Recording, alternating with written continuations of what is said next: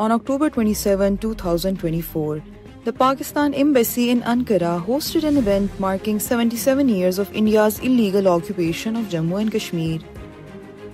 Notable attendees included Deputy Chairman of the Saadat Party, Mr. Mahmoud Ali Khan, Member Turkish Parliament Burhan Karaturk, retired Ambassador to Turkey Noman Hazar, Ambassador of Pakistan to Turkey Dr. Yusuf Junaid, alongside representatives from media, think tanks and civil society.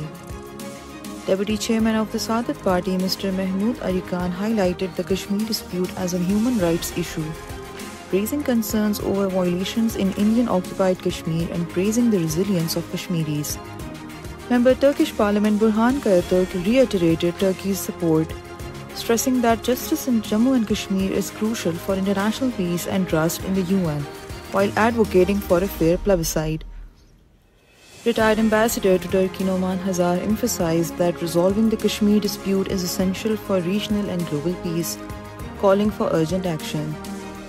Ambassador of Pakistan to Turkey Dr. Yusuf Junaid described Kashmir Black Day as a tragic reminder of atrocities by Indian forces, highlighting that Kashmiris have awaited 3 generations for the UN to uphold their right to self-determination. Ambassador Junaid praised the strong ties between Pakistan and Turkey, expressing gratitude to President Erdogan for his principled support on Kashmir and reaffirming Pakistan's commitment to the Kashmiri demand for a free and fair plebiscite under UN oversight.